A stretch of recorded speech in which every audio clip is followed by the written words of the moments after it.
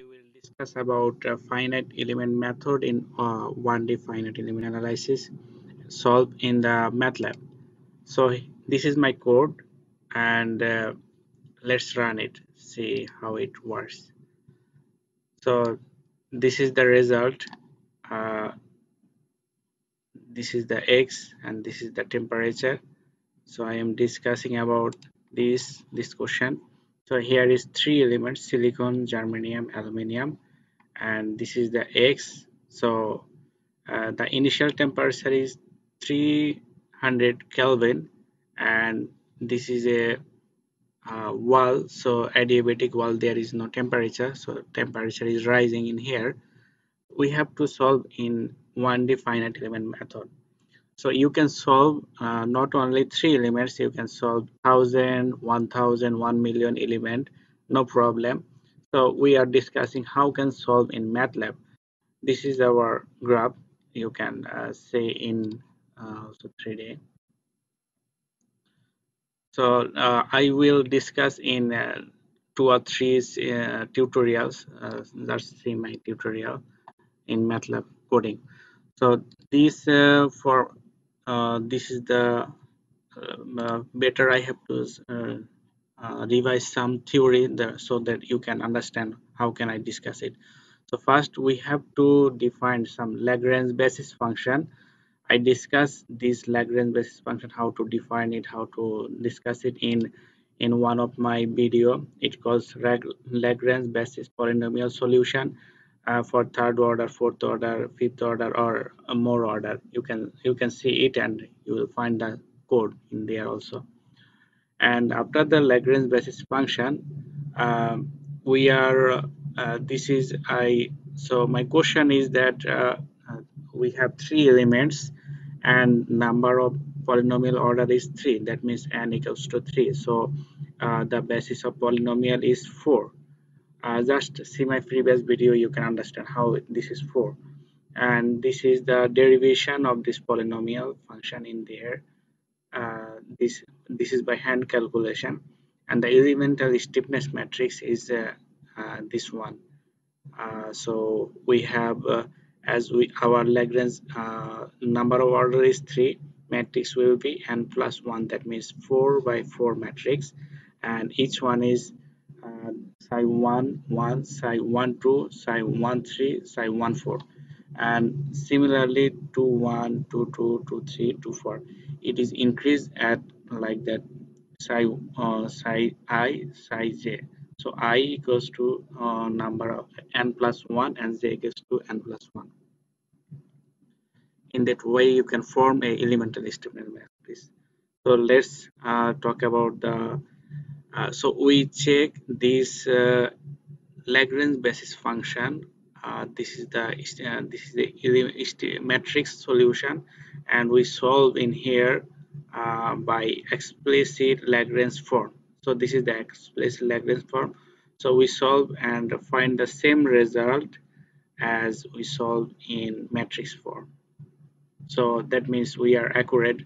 We get the accurate solution, and this is the some explanation. So I will give the PDF in my website. This is my this is my website, and go to here, refresh it.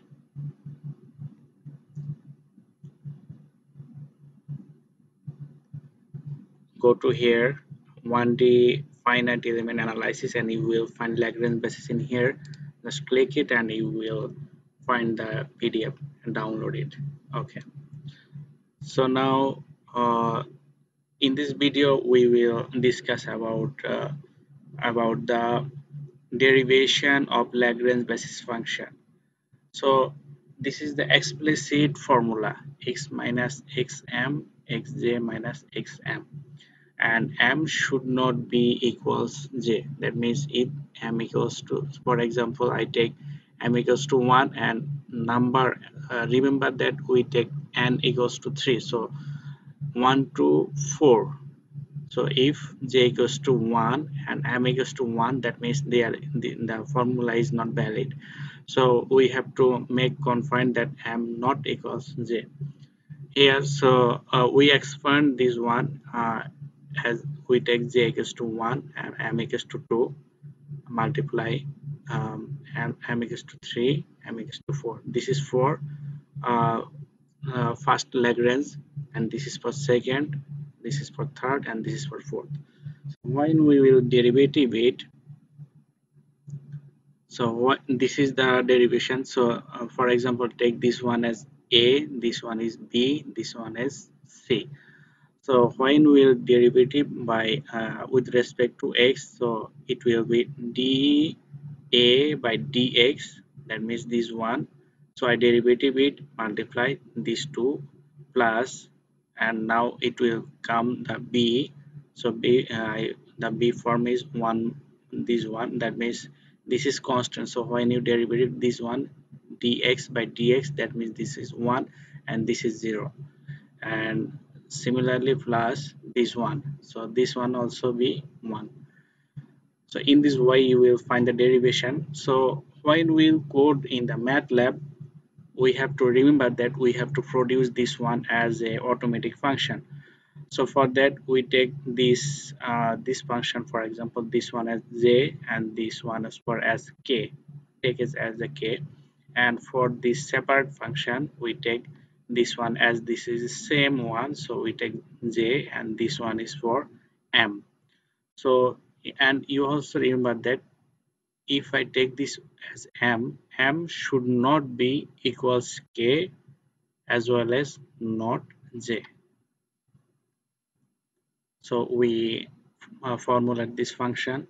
We say that 1 by xj minus xk, and k should not be j, because if you put j in here, that means the function is invalid, and again the k limit is 1 to n plus 1. You see here, 1 2 3, okay, and that means 4, n plus 1, that means 4, and multiply this one, and m should not be j, m should not be k. So let's go to Matlab and we will derivative it, how to derivative it. So this is our Matlab code. So for we take a temporary value, it says temp1 equals to 0, and say that k equals 1 length of x. So what is the length of x here? So length of x, it depends on the length of x. It's a line space. That means my structure is 0 to 1. Let's go there, 0 to 1, and if I divide it into 5, that means here you see 1 2 3, so that will be 0 to 1, and the line space will be 3, right? So this is the x, it's the variable of x. That means each of the portion length, that means 0 1 by 3, 2 by 3, and 1. So it is a vector, right? Okay, so here we define line space. This is from for my project I define it as a automatic function from the grid generator. I will discuss the grid generator later. So my input is x, and this is xx and z from the matrix. So let's go there,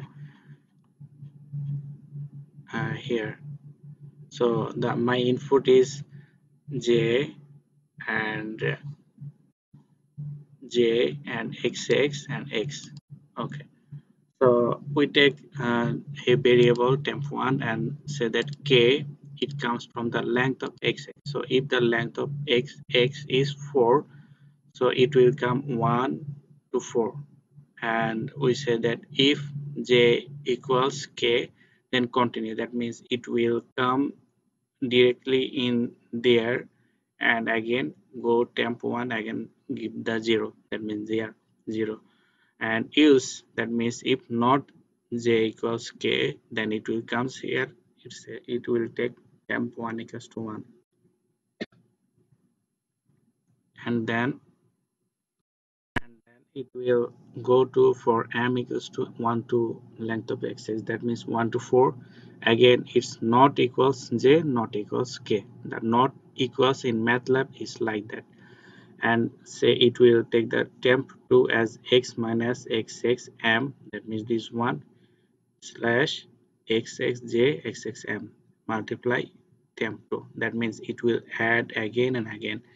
That means we are finding this portion again and again in this loop. So, and then after we get this loop, we find this loop. Now the second one is to multiply this loop and this loop. So so we take the temp one, this one, temporary variable this one, plus temp 2, that means this one, multiply 1 by xj minus xxk, that means this one, xj minus xk, and it should be in the k loop. Okay, so it is in the k loop. You see the k loop in there, the m loop is there. It is the m loop and this is the k loop. Okay, and at the end you say that derivative of psi equals to temp1, that means you are calling this one. So it will at the end it will add again and again and again. That means this one again plus this one again plus this one. Okay, so that's it. So in the next tutorial I will talk about Gauss legendary and the grid generator function. Thanks for watching the video.